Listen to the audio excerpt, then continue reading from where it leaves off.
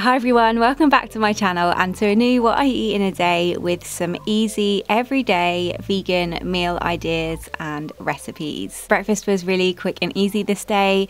Some of the Alpro Greek style plain yogurt for protein. I had that with some cornflakes and then I added in some raspberries and some sliced strawberries. Then lastly, I squeezed over some agave nectar. The cornflakes that I get are sugar-free, so I like to add my own natural and slightly healthier sweetener because I know how much is going in that way. Plus I like a little sweetness with this yogurt, and I love the combination of this thick creamy yogurt with the crunch from the cornflakes, which makes for a different alternative to granola, but overall it's a really quick breakfast idea to throw together.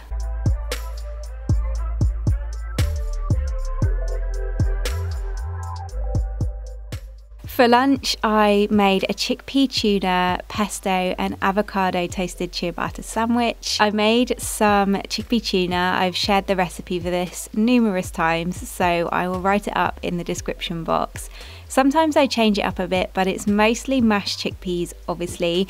Then I finally chop a red onion, a stick of celery and a handful of fresh dill. Also add in some chopped dill pickles, capers and their juice, and a sheet of nori, a little Dijon mustard. Then I add in both vegan mayonnaise and yogurt, just so it's not all mayonnaise. Some lemon zest and juice, some vegan fish sauce, which is so great as an alternative to fish sauce for adding that taste of the sea flavour to dishes. Season with salt and pepper and then combine everything together. It's always such a good filling for sandwiches, bagels, wraps, on baked potatoes, and I always make enough to have leftovers for the next day. I then also made a quick pesto by grinding up salt, pine nuts and a clove of garlic with a pestle and mortar. I then added in nutritional yeast, lemon juice, olive oil and a handful of fresh basil leaves and ground that down until smooth. And it does go slightly creamy with the nutritional yeast and lemon. I then sliced a third of a loaf of ciabatta in half and toasted it. Then once toasted, I spread some of the amazing homemade pesto on the inside of both pieces, layered in some thinly sliced tomato, then added some of the chickpea tuna over the top. I sliced up half of an avocado and added that on too, as well as a nice big handful of fresh rocket, and then just slice that in half. Toasted sandwiches are my vibe right now. I shared another one of my favourite fillings in my last what I eat in a day video, but this is such a good combination too. That garlicky, fragrant basil pesto with the chickpea tuna, which is creamy with the mayo and has the flavours of red onion, dill, the salty taste of the sea flavours from the capers and nori, then the creamy avocado with the slight heat from the rocket on that crispy toasted bread. It just works so well.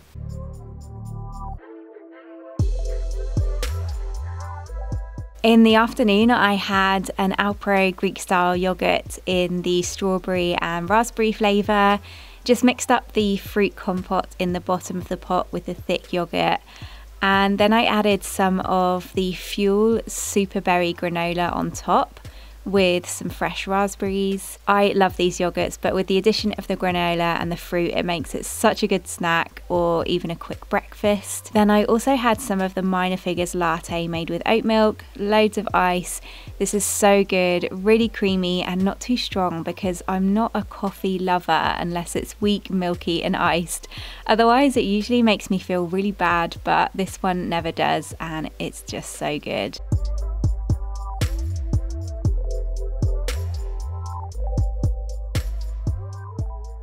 Then for dinner, I made my sticky lemongrass tofu chicken meatballs with a green bean salad. I made the lemongrass chicken meatballs by adding a block of well-drained, very firm tofu into the food processor, along with 2 spring onions, which I'd halved, 2 stalks of lemongrass, which again I'd halved and removed the outer layer, 1 shallot halved, a red chilli halved, a chunk of peeled ginger, 4 cloves of garlic, and the zest of a lime. Then I took a really good handful of fresh coriander with the stalks included and added that in too, along with a tablespoon of that vegan fish sauce, a quarter of a teaspoon of white pepper, a good pinch of salt, and then a third of a cup of brown rice flour. I then just pulsed that together until it was well combined and then started to almost clump together like this, which then makes it really easy to turn into the meatballs. This usually makes around 12 to 14 meatballs depending on the size you make them, but I usually take a heaped tablespoon and then roll that between the palms of my hands to form a ball. And then once all the meatballs are made, I set them in the fridge for an hour. This part is really important. After an hour, I then heated a few tablespoons of olive oil in a pan on a medium heat and placed in the meatballs one at a time. I did 10 altogether, and then any leftovers I just store in the fridge for up to 3 days to use later on. I just very shallow fried them off, constantly turning until they turn a golden brown on all sides. It might take around 10 to 15 minutes, and they've cooked all the way through in the middle and end up looking a little something like this. For the green bean salad, I first sliced up a cucumber into smaller chunks. I then took 2 spring onions and thinly sliced those up, de-seeded a red chilli and finely sliced that too. Then I took a large handful each of fresh coriander and basil and tore those up roughly. I had put some green beans onto steam for only a couple of minutes. They still want to have a little bit of a crunch to them. And then I ran them under cold water when cooked, and then when cool I added them in with the other ingredients. I then poured over some more of that vegan fish sauce and squeezed over the juice of half a lime, and then tossed it all together until it was well combined and everything was coated in the kind of dressing. Had that with some vermicelli rice noodles and with the green bean salad on the side.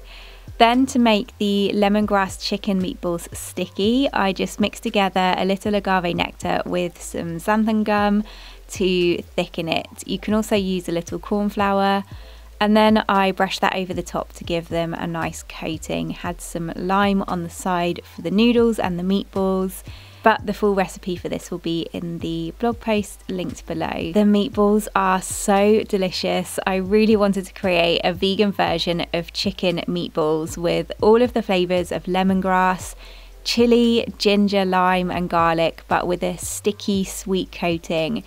And that sweetness from the agave works so nicely with the other flavours, especially the heat from the chili. I will say these don't bake well in the oven. They tend to dry out too quickly and become a bit crumbly, so shallow frying is best, and it gives them that crispy outer too. And they really go nicely with that green bean salad. It's refreshing with the crunchy cucumber and the fragrant herbs, and with the vegan fish sauce and lime as a light dressing.